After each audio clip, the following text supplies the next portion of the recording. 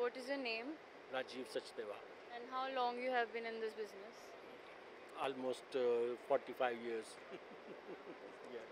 And how Indian Carpet Expo giving you the opportunities and benefits? Well, it's reasonably okay. I mean, we have come to this exhibition after almost 2 years now because of the COVID, but still response is better than what we expected.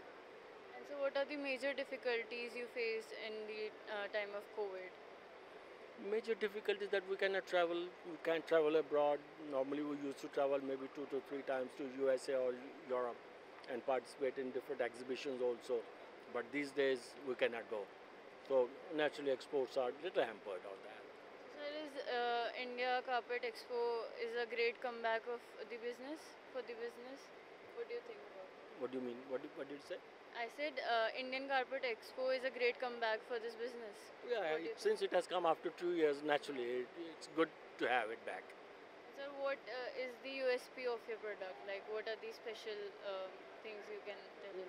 We are doing mostly wool and artificial silk, made in Agra and Jaipur. And what would be the range from where to where? It starts from maybe about 600 rupees per square foot to about 800 rupees square foot. And you are getting any kind of support from the side of government?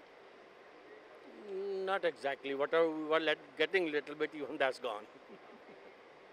And sir, what do you think will be the future? Would be the future of this I think business? future is still good. Future is still good. Thank you so much.